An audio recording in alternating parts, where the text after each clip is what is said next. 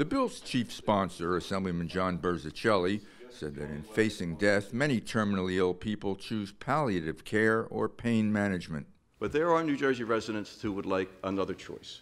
They like to be able to have assistance and aid in dying when medicine has reached its limits, and they have themselves reached a point of satisfaction of conscience that they would like to conclude things. The bill is modeled on a 16-year-old Oregon law.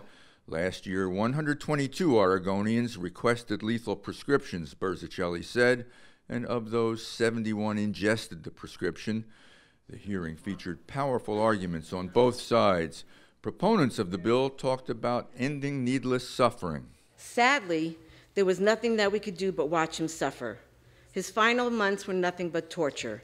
So he took his life with a shotgun, and it was 3 days before we found him, and it was not a pretty scene. It's not really about death. It's about how we choose to live our final days. Opponents of the bill included the disabled and a hospice nurse who said in all her years, no patient or family member has ever requested death. Regardless of how prepared for death that person is or how deep is his suffering, every person clings to life until their last breath. Every person. Let's get truthful.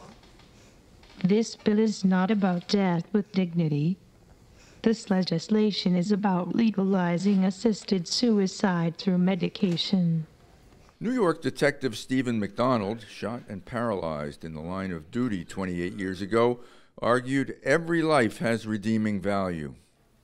Knowing these stories I've heard, many of them before people suffering, their mothers, their fathers did, children thinking this might be a compassionate way out of life, is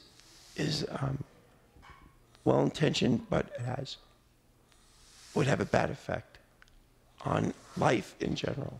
The Assembly Health Committee approved the bill 8-4 along party lines, but even the proponents recognize that getting it through the full Assembly, let alone the Senate, could take months or even years. At the State House, I'm Michael Aaron, NJTV News.